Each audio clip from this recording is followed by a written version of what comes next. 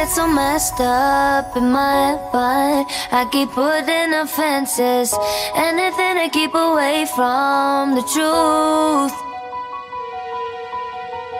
Maybe I've been going too hard, doing too much, trying to drown out my senses.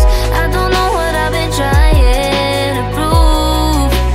I want somebody to say to me, come late with me, you're safe with me. I want someone to come through for me, hold tight to me.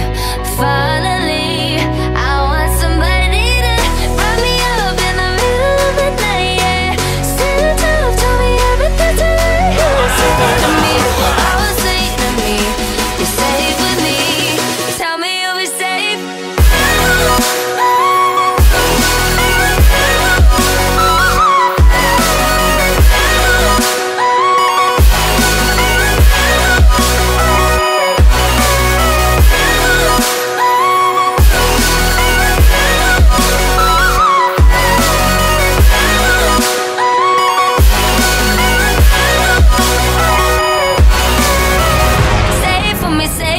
Safe for me, yeah, yeah, yeah, yeah. Tell me you'll be safe with me, safe for me, safe for me, safe for me, yeah, yeah, yeah, yeah.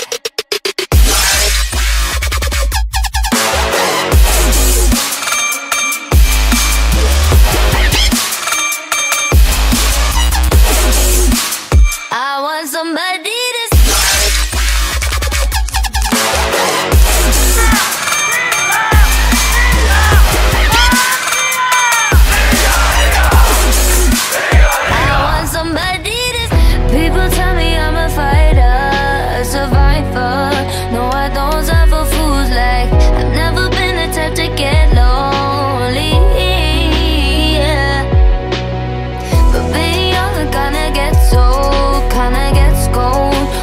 keeping it cool, yeah.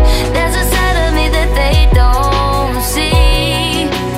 I want somebody to say to me, come late with me, you're safe with me. I want someone to come through for me, hold tight to me. Finally, I want somebody to wrap me up in the middle of the night, yeah. Stand up, tell me everything till I hear you say to me. Oh, say to me, you're safe with me. Tell me you'll be safe.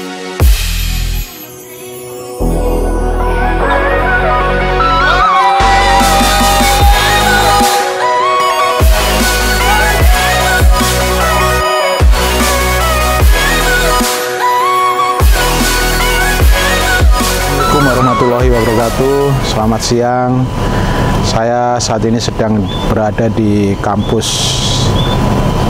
strategis di Politeknik Keselamatan Transportasi Jalan Tegal ya. Jadi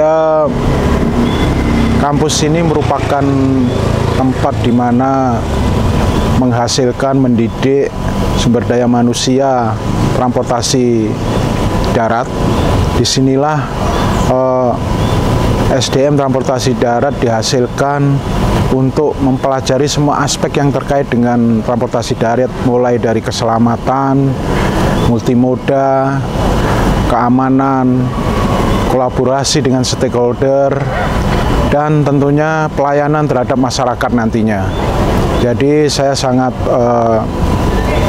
bangga dan bersyukur ya bisa berada di PKTJ Tegal, karena saya melihat di sana ada suatu harapan yang sangat besar untuk Indonesia tentunya, khususnya Kementerian Perhubungan, dalam rangka memajukan dan terus meningkatkan pelayanan transportasi darat khususnya untuk keselamatan dan keamanan jalan.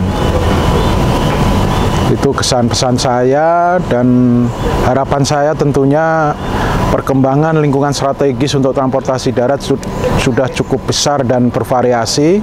PKTJ memiliki peluang sekaligus tantangan untuk menghasilkan mahasiswa-mahasiswa dan lulusan-lulusan yang mampu beradaptasi dengan perubahan lingkungan strategis, baik itu digitalisasi, sustainable transport, pelindungan lingkungan maritim, serta pelayanannya lebih efektif dan efisien.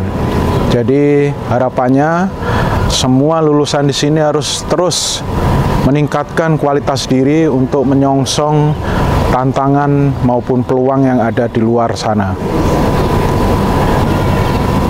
Untuk PKTJ Tegal, terus berinovasi, berkolaborasi, dan berbuat baik untuk pelayanan transportasi darat yang lebih selamat, aman, dan lebih baik. Terima kasih.